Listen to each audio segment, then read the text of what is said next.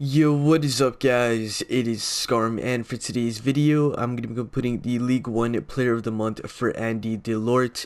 Hopefully I did say that name correctly, however I probably didn't. But regardless, he is an 86 rated striker card, 5'11", high work rates, right footed, 3-star, 3-star. So far not looking very good. When you guys look at the face stats of the card, of course they actually do look pretty good, with 91 pace, 88 shooting, 85 dribbling, and 88 physical.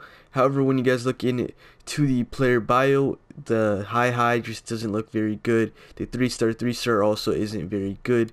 When you guys look into player traits, he does have outside foot shot trait and power free kick trait, which are pretty good traits overall. However, once again, just that player bio section just didn't look very good. When you guys look into the in-game stats, I have very little bad to say about this card. Of course, pace, you'd probably put a hunter camera style on this guy or an engine camera style on this guy, just so you guys could boost the pace. If you guys do need a shooting boost, of course the hunter would be more necessary than an engine.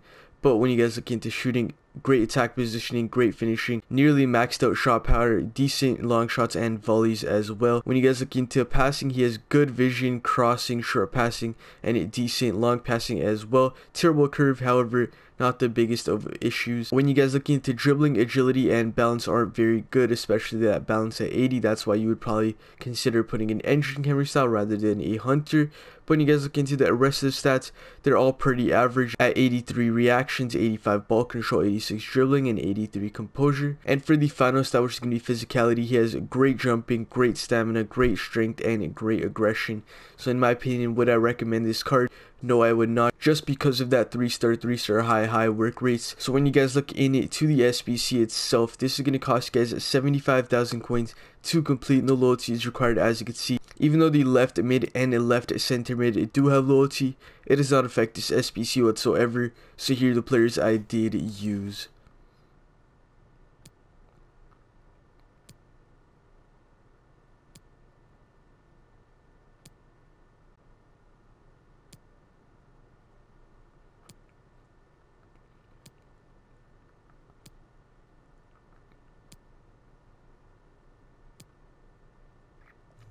So that is going to be the SBC completed. That is also going to be the end of this video. So please do make sure to like, comment, and subscribe. And I will see you next time. Peace out.